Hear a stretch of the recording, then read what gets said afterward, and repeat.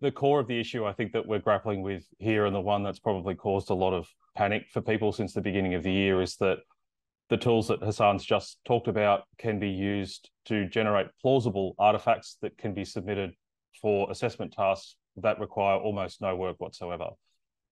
Now, parts of this problem were evident before, contract cheating and other, nefarious aspects of student learning experiences have posed some of the same sorts of challenges, but this is certainly changing the playing field quite dramatically. So whereas something like contract cheating required students to go out of their way, pay money, potentially be blackmailed, this is a situation where these tools are available for free everywhere and increasingly within the productivity tools that we're all collectively using. So it does create quite an acute problem. And while a lot of this stuff has disappeared off the newspapers, it's no longer the front page news that it was in January and February, the problem is nonetheless still there. And if anything, the problem has become even worse because the tools have gotten better and students are able to use the tools more effectively. It's not just a case of submit something to ChatGPT, get an output and submit that as a piece of assessment. There are many, many ways in which these tools can be used as part of that process. So a few months ago, myself, Jacqueline Broadbent from Deakin and Sarah Howard from the University of Wollongong got to mapping out what we thought were some of the kind of the short, medium and long-term implications for the decisions that we might make relative to this. I've talked about this previously, I won't dwell on it too much, but to say that largely we're really thinking we need to consider and to continue to consider the role of invigilated types of assessment, pen and paper exams, for example. That's not going away. However, it's probably not the entire solution to this problem either. We do need to start thinking about embracing these tools, given how deeply embedded they are within Word, PowerPoint, Excel, and so on. But we also need to think about what does it mean to rethink assessment processes. So a lot of the work over the last couple of months has been focused in that area in particular. As was evident in this UNESCO report, I think this was Mike Sharple's work from the UK, we're seeing quite a complex situation emerge in the way that students are using these tools. And there are all sorts of possibilities on the table, some of which we could say are fairly innocuous and probably fine. Others start to veer into the territory of students getting the machines to do the work for them.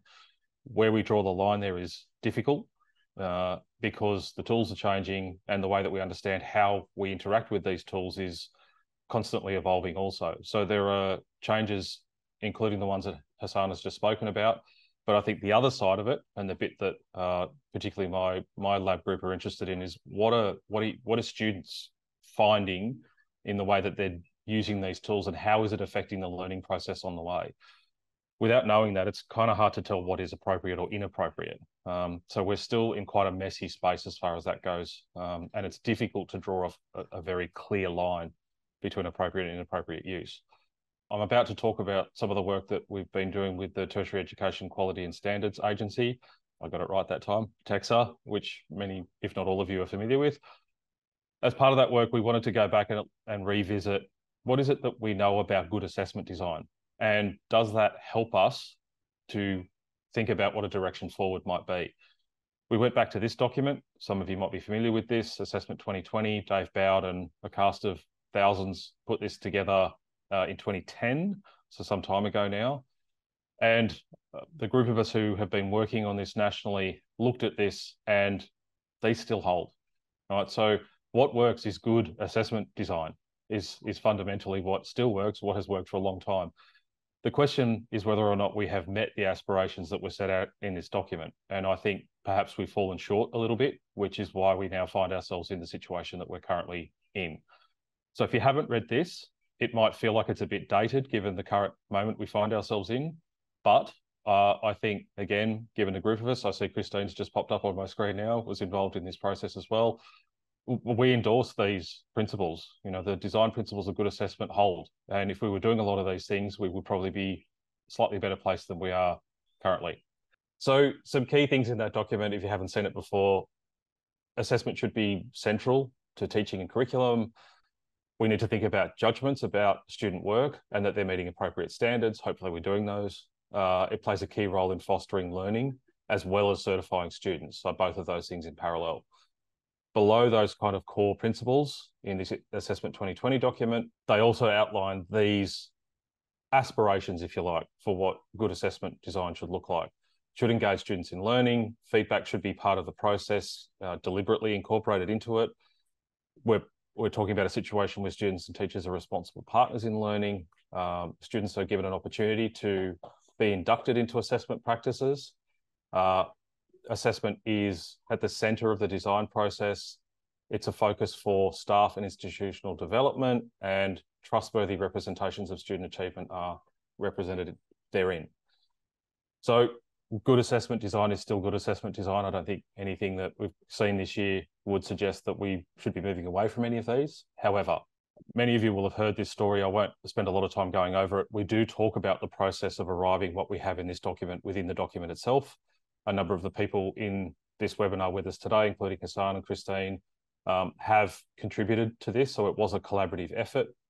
A group of us spent 2 days in Sydney, really thinking about, if we take Assessment 2020 as a foundation, what do we need to do now? What is the direction that we need to head in order to think about what reform of assessment might look like that generative AI has forced upon us?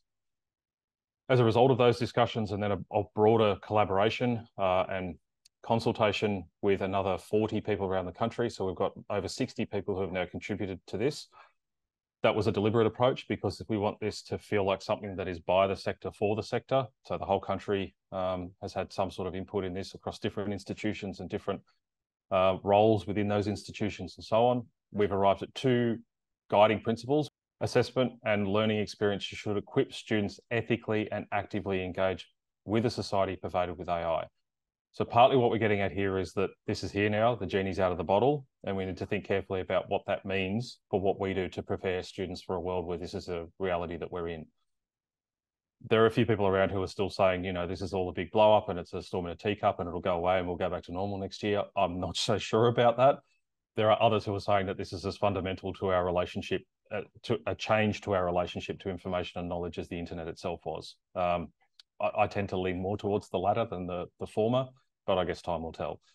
The second one of our guiding principles is that we need to be certain at times that students are doing the work that leads to the production of various different artifacts.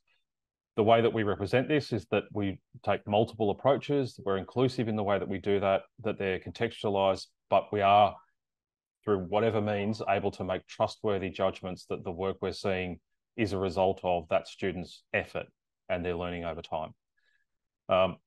So guiding principles as a starting point. From there, we have a set of propositions, some of which are no surprise and build on Assessment 2020 directly, some of which are a slightly different direction.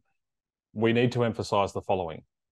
Engagement with AI authentically as part of the process. We need to think about assessment more programmatically, which means not just I need to worry about this particular assessment task or this set of assessment tasks in my course, but what does that look like across the program? In some instances, that's going to be challenging, particularly quite flexible programs. Think about the BA or the Bachelor of Science. We need to emphasize the learning process more. If machines can produce the artifacts without going through the process, then we need to do more to focus on the process. We need to give students opportunities to work with each other as well as with AI. So understanding the dynamics between humans and AI in this instance is going to be important for helping us to realize that one. And then the last one there is for the academic integrity people in particular, we must be certain that there is security and appropriate security at meaningful points across a program so that, again, we can be absolutely certain that the student we have there and that we're providing a credential for has done the required work and is meeting the outcomes, rather than getting the machine to do it for them. So that's kind of the direction that we've sort of broadly agreed that we should be heading in. Given all the changes that Hassan has just talked about, this is not a map, this is not a formula. We can't provide a recipe to anybody to deal with this.